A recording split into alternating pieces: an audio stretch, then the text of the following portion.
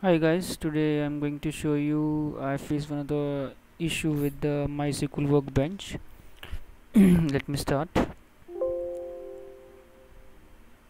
Now it's my window which you see MySQL workbench, and these are the query editor.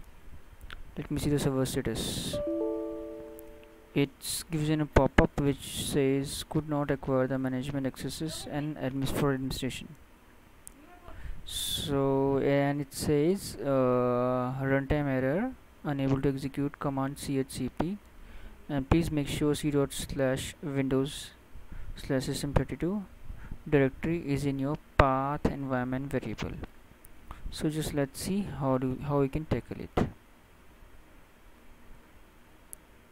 And these are troubleshooting. If you try to do it, it will not resolve, and we'll end it up with like current profile WMI enabled. So let's check how to solve.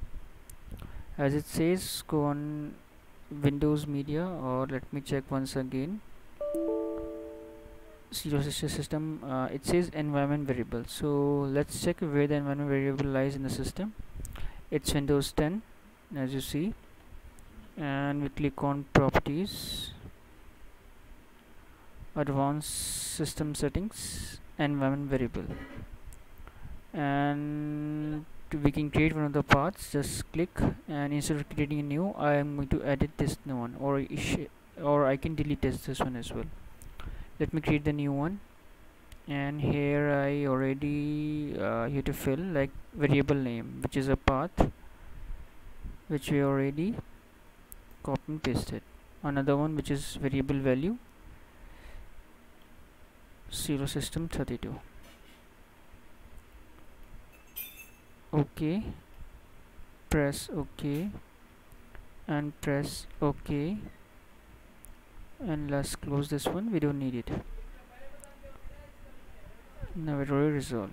Okay, so just cancel this and just exit your server and start open again MySQL workbench.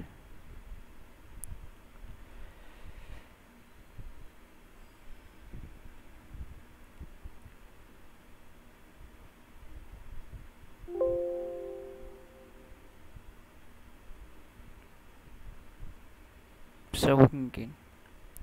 So that's how you can troubleshoot if your server disconnect or this kind of error occurs. Thank you so much.